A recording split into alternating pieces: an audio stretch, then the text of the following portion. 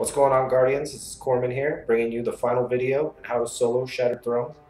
As you can see, we're still using our Nova Warp with a Healing Rift. We're using Lunafaction Boots. I'm using a Chattering Bone Pulse Rifle. I'm using a Eye-Close Shotgun.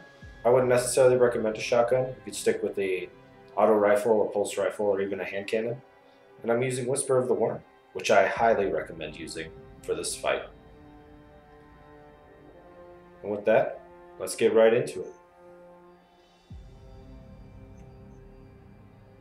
So what I do is once you have your super, I push over here to this side, and I use it to clear these ads. Once you have them cleared, you just go right on across. You want to kill all of the scions. You don't want to leave one because they start to multiply pretty rapidly. I'm going to switch to Whisper. I begin just doing damage to the knights. I recommend waiting for Whispered Breathing, as well as landing all of your headshots. Usually about one shot gets them to start disappearing if you do have Whispered Breathing active.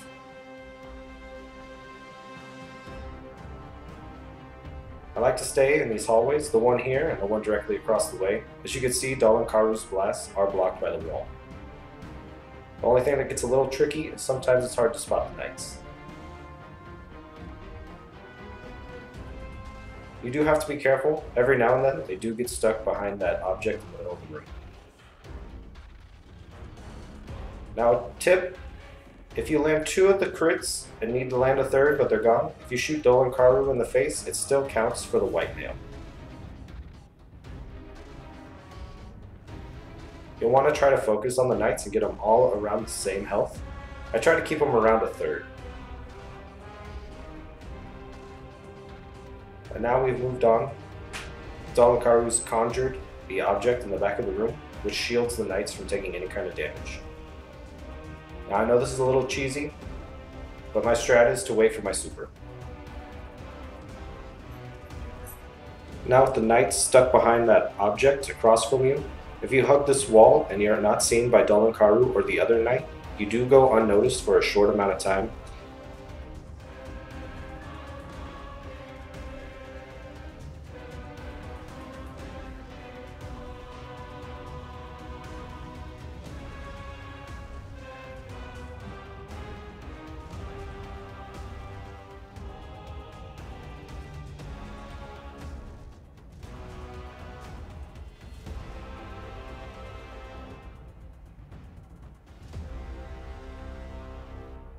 Now you'll want to pay attention to the knights. Once they disappear that first time is when they begin to push you.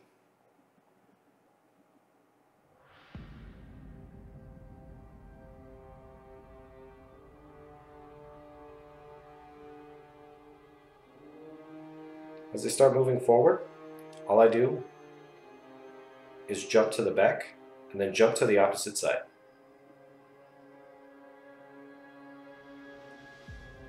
This is the direction that I prefer to jump, because from that side to where we enter, it's a pretty sketchy jump that you don't always make. You have to rely on grappling. And I think we all know how unreliable grappling is.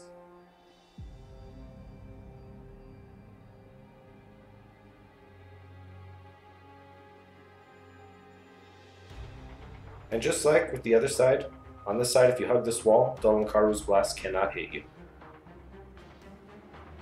Once they get close, I just jump to the back again and jump to the opposite side.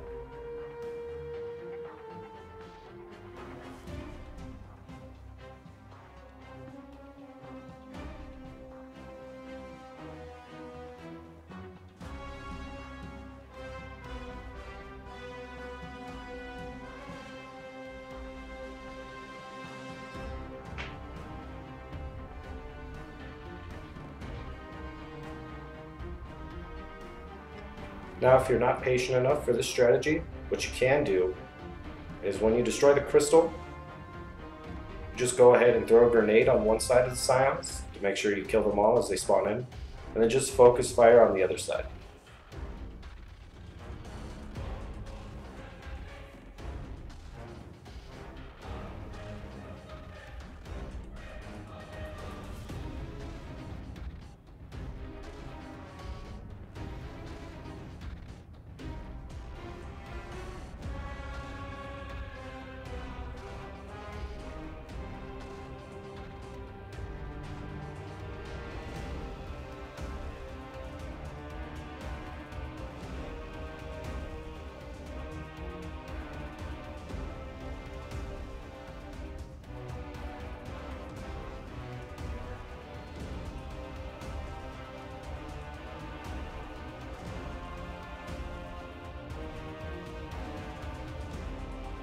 when they are in this state with the helmet on, wherever they disappear is usually where they reappear.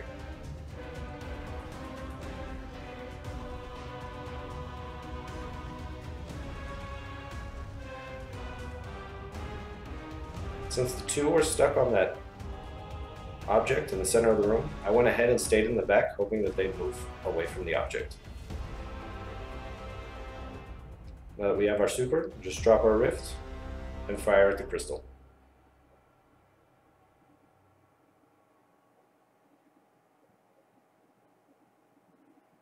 It does take quite a few shots.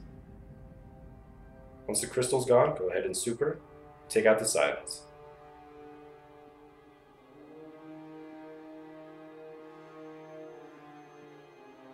Now you can see that some of the scions did get away, and you can see how quickly they begin to multiply.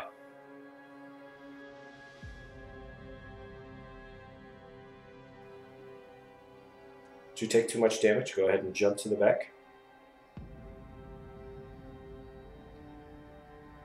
Then continue just popping shots at the knights.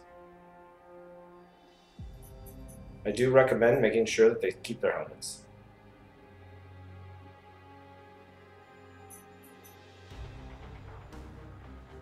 If you do have to jump to the side with Dul Incaru, I do recommend leaving immediately. Just enough to get the knights to move. As you can see, there are still scions. With them still standing, it does cut into the damage phase that you have for the knights.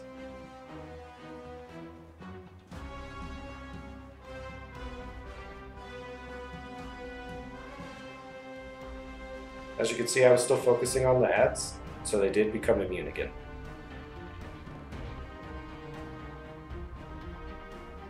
So all I do is sit and wait for my super. Some of the knights, you'll notice, no longer have a helmet, so they do move a lot faster and they are way more aggressive. When they don't have the helmet on, when they disappear, they do have the ability to reappear right on top of you.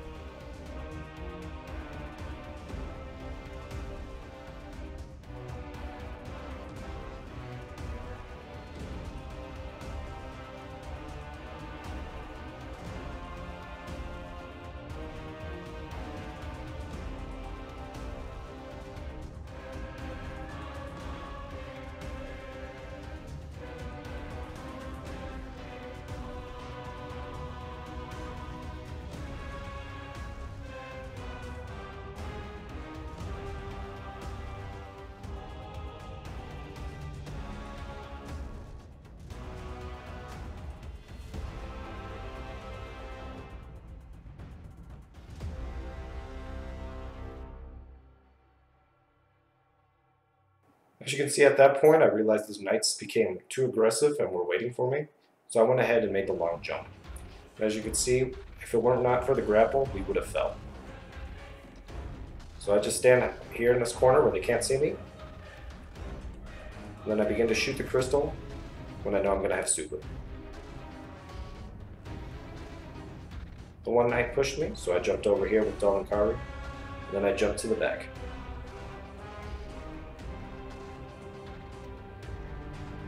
Then while they're on the opposite side, I went ahead and took out the crystal. I would recommend hip firing if they don't have a helmet on, so that way you can see your radar and see when they're coming for you. Now that it's gone, I jumped over to the other side and I used my super. And since the knights were all low enough and grouped together, I went ahead and used my super to take them out with the adds. Make sure you pick up all 3 buffs. Switch to your Whisper. If you have the Catalyst, I highly recommend waiting for Whispered Breathing. As you can see, you do max damage. And then you go ahead and you just melt Dul Incaru. And that is how you solo the Dul Incaru fight and finish soloing the Shattered Throne.